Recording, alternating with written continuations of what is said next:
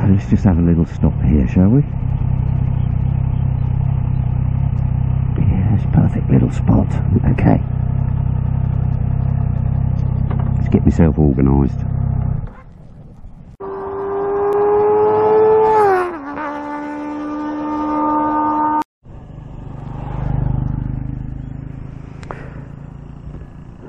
Okay, well, you can see the overall look without the awful number plate hanger on the back. The number plate hanger was okay until I put a bloody number on it, and then it just looked shit because it was just a great big white number on the back. Now, as you can see, let's see if we can get a bit more of a detailed look. These are the original indicators that I used. There were some brackets that came with this tail tidy specific for the 660, and it did fit. But being a flipped tail tidy, the problem I had when I flipped it, which is held on by some pretty strong magnets, when it was in the normal position, it wouldn't flip, because you can see, look, there's hardly any clearance there, so you can't flip it as you're going along. But now that is with your number showing, okay, and there's clearance enough for the wheel to go underneath. And as you can see, that's the look. Obviously, forget about that tube that's on there. That's like a tax disc. We've got some very high-powered magnets on there. Now, all this fitted quite nicely. These brackets, they weren't particularly very good. The one I got, they were a bit short, and the hole in there wasn't big enough to cater for the original indicators. Now, you can buy, when you buy this, you can buy as an extra, it's another, I don't know, 20 quid, 500 baht or something, to have their indicators on. LED ones, but I just thought, well, I might as well use my standard indicators. Obviously, I had to take the wire off. Obviously, I had to take the wiring out of this conglomeration that was hooked onto this. I'm not sure what I'm going to do about this. This kind of bracket here. I know there are replacements that you can buy, but I haven't got round to that yet. I might just even leave it as it is. It doesn't really bother me. So yeah, I had to chase. When I took this off, the indicators were on this thing on the back here. I had to chase the wires back, and in fact the wire is this one right here, if you can see that. And then obviously I ran the wire up under the seat. So with the flipped, obviously you can have it like that.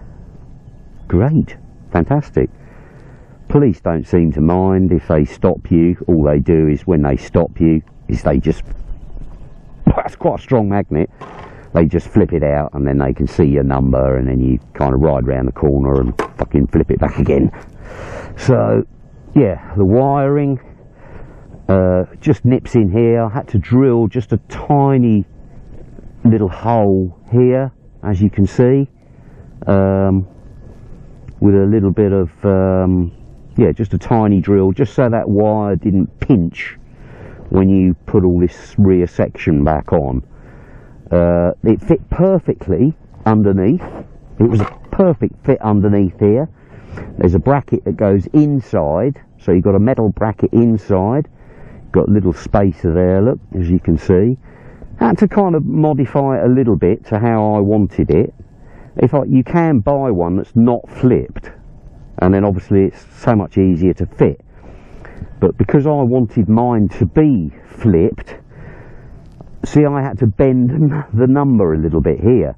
I had to bend this number a little bit, so when I had it in this position, it would clear this I had to put the number.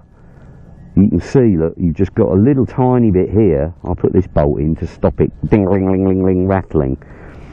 I mean, normally you would have this down a bit lower, but then you can't flip it because it snags on the wheel. So to give me clearance, I had to bend that a little bit and lift the number up on the bracket here. So, but so much nicer. Okay. So as you can see, you probably can't see, but the wire for all the lights and everything, and it just plugs back in. You know, obviously you unplug it to unfeed it from everywhere, but there's shag all room in here. You can't fit anything in here. But the other thing I did, I bought a bit of webbing, this stuff, and then drilled a hole in it, doubled it up, drilled a hole in it.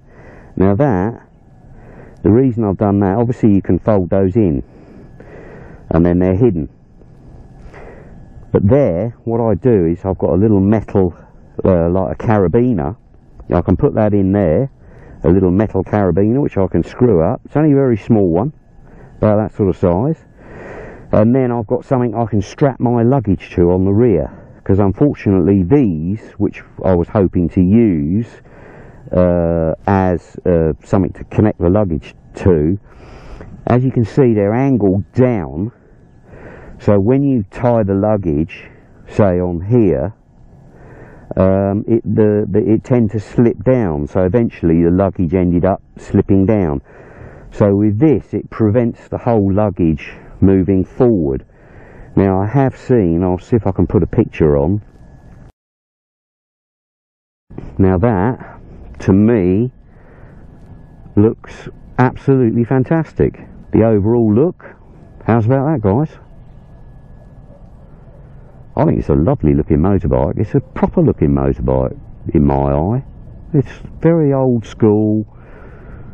Yeah, it just looks nice. Tidy, compact, nice little engine. Yeah, bloody good little bike. Freaking love it.